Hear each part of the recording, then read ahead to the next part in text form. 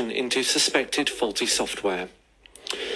The British Association of Social Workers has written an open letter to the Health Secretary and to all the Tory leadership contenders, urging them to set out their views on social care and specifically to clarify when they will publish the Green Paper on adult social care.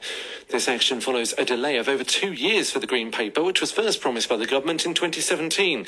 Erin King is a member of BASW, and she told UCB's Helen Price there is a crisis in adult social care. Our members who are social workers that are working on a day-to-day basis with people within communities where they're trying to provide services for people to regain a level of independence that they may have lost because of a life-changing event, whether that's something that's a temporary physical or emotional difficulty that someone's facing in their life, or it could be a long-term condition.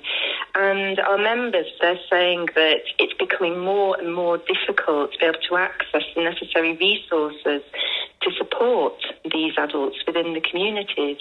Our members are very, very concerned that when we're talking about crisis, we're talking about the fact that there's more and more pressure being placed on informal carers to actually provide for those people that they're caring for, and that can be family or friends. Additionally, there is the potential that people are becoming more isolated within their own homes.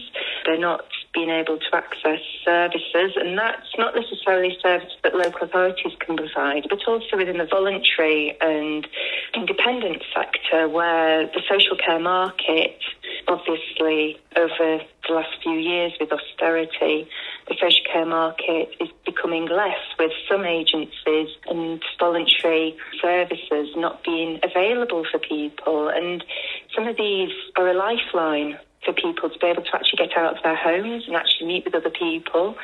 Social workers are becoming more and more frustrated because they're seeing the fact that this isolation that people are facing within their own homes, where they're only possibly seeing the care workers who come in 2 times a day, and that's the only person that these people are seeing.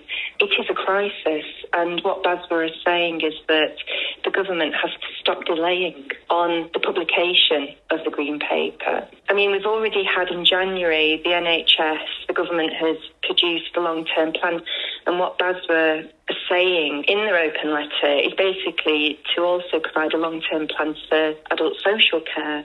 Matt Hancock, the current Secretary of State for Health and Social Care, he pledged to increase spending by £3.5 billion on social care, but he's no longer in the contest to be Tory leader. Is that money that was promised, is that been implemented yet? BASW does welcome that pledge. It's important that that money is put into social care, but as far as we're aware, as we're speaking now, I don't think that money has been pledged. That's Erin King from the British Association of Social Workers. The Met Office has issued a yellow weather warning for large parts of England.